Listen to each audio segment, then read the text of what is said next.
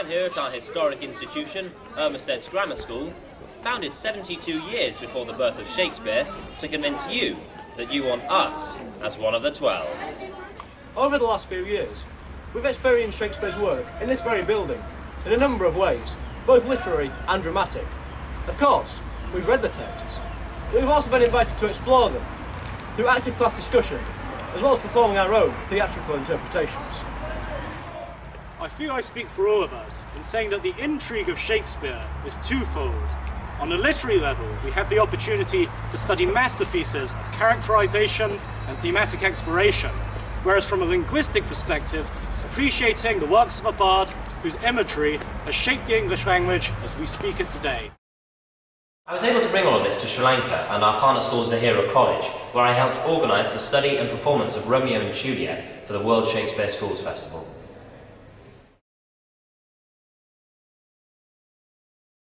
I think we can all agree that the film Shakespeare in Love is terrible. But what do we think about the theme of love in Shakespeare? Well, I would argue that love in Shakespeare is portrayed as a fundamentally flawed and destructive force.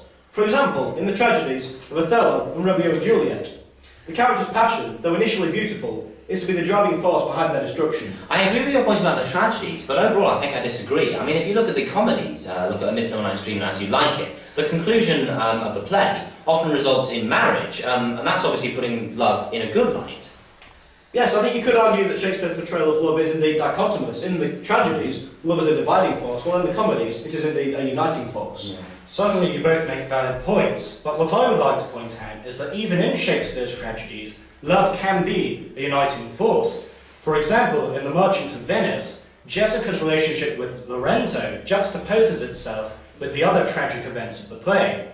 Also, in Othello, Othello and Desdemona's relationship is based on a strong foundation of love, and is only transformed into the tragic events at the end of the play by Iago's perversion, thus resulting in catharsis. I think that's I right. agree.